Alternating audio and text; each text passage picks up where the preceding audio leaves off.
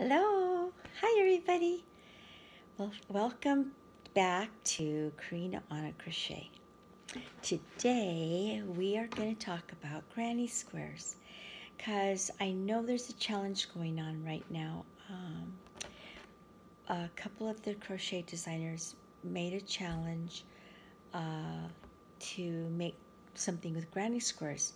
So I've got my two things that I'm making. They're actually birthday presents for my sons. I made one rectangular granny square blanket and one square granny square blanket, and I'm working on those right now. They're not done yet, but I thought I'd show you the progress that I've done so far. Also, I have a couple other items that I've been working on. I have a shawl that I'm making for a friend of mine who is not well right now. So I've been crocheting her a special, I'm calling it my angel's wings shawl, that she can wrap around her and hopefully feel warm and feel better when she's wearing it. And know that I've been praying the whole time I've been crocheting it for her. She's been in my prayers the whole time. And then also I'm going to show you some bags, cotton bags, that I've been making to put my things in, like crochet bags that you put your things in that you're working on. Because I don't sew too much. I can't find my sewing machine. I know it's somewhere. I think it's in storage.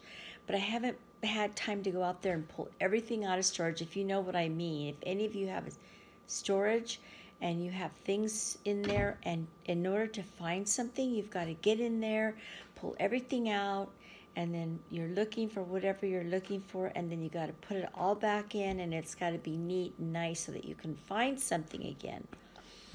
Anyway, it's a big ordeal, and I haven't had a chance to do it. So I can't find my sewing machine, so I've been crocheting my project bags, and I'm trying to do them in like different colors. So I'll show you those. But the first things first, and I'm going to show you my son's granny square blankets that I've been working on. So let me take the camera, and I'll take it right over here to where they are so that you can see them. So I'm going to turn it around, and there it is. Can you see them? There are two. That's a rectangular granny square blanket, and then that is the square granny square blanket.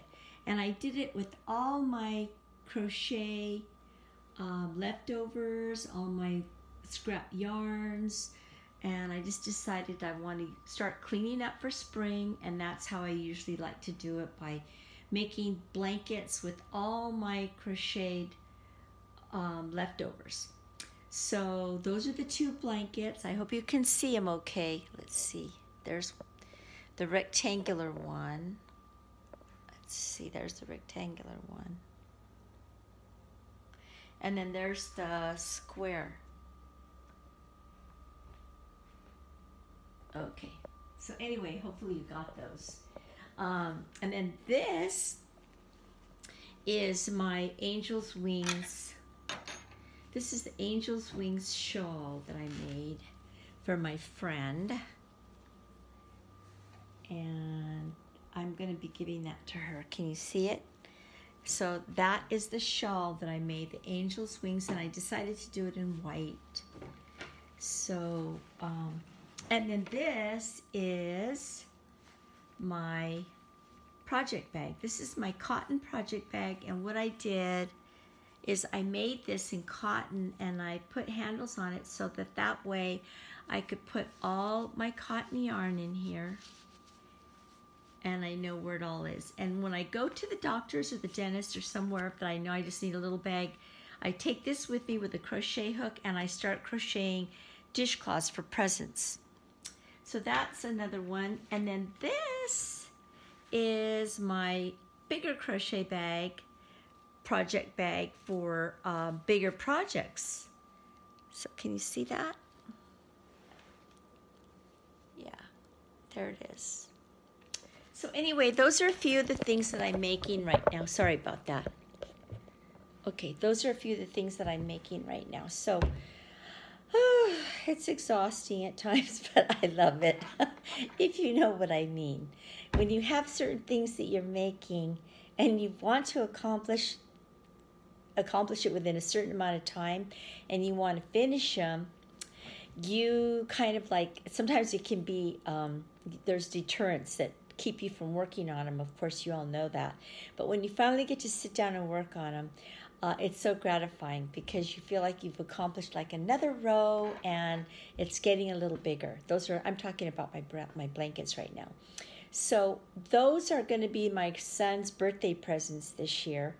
I have one son, Troy, my youngest son, and he's getting the rectangular granny.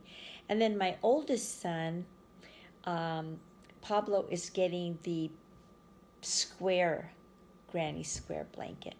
So I'm excited for them to have them because I always wanted to crochet each one of my children a special blanket from me so that they always have that, know that I made it with lots of love, and no matter what happens in the future, they will always be warm because I will keep them warm in that blanket that I crocheted them. Those are my kids, you know. And then I also made a square granny square blanket for my granddaughter, and that one I already gave her. I gave it to her at Christmas. I think I mentioned that to you.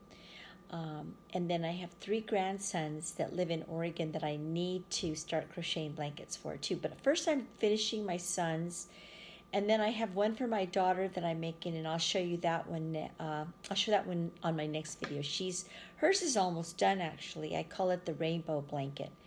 The square granny square blanket I'm calling my kaleidoscope blanket, and then the rectangular one actually was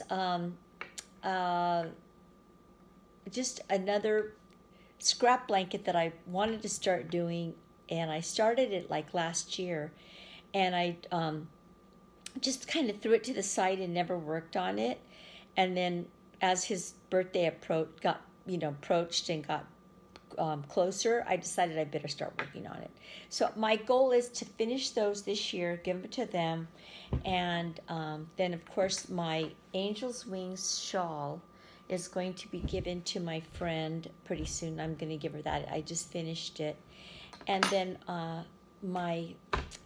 showed you my project bags.